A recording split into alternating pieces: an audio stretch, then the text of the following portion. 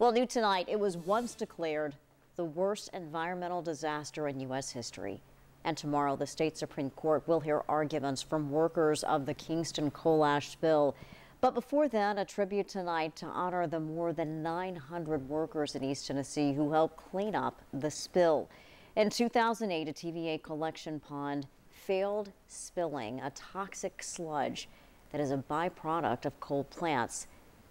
Now, this gathering that you see happened just before the state Supreme Court hears a case tomorrow from workers who say that cleanup made them sick. The court claims date back to 2013 against cleanup contractor Jacobs Engineering. This is not just an issue of silica and stuff being in their lungs. This is an issue of 26 different toxins being in coal ash and killing over 50 workers now, and a couple hundred of them sick.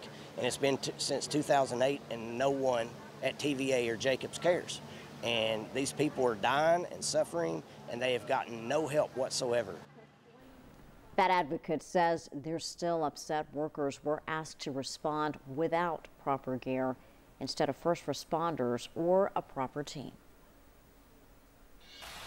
These guys were asked by a government agency, the Tennessee Valley Authority, to come and help them clean up the largest industrial spill that we've ever had in the United States, and they just left them out to dry. And it's wrong, and we should all be very aggravated about it. That company is asking the court to dismiss most of the plaintiffs for failing to follow state law and file a doctor's report. That hearing takes place tomorrow in Nashville. We will be streaming it live, and we will have coverage of it both on air as well as online.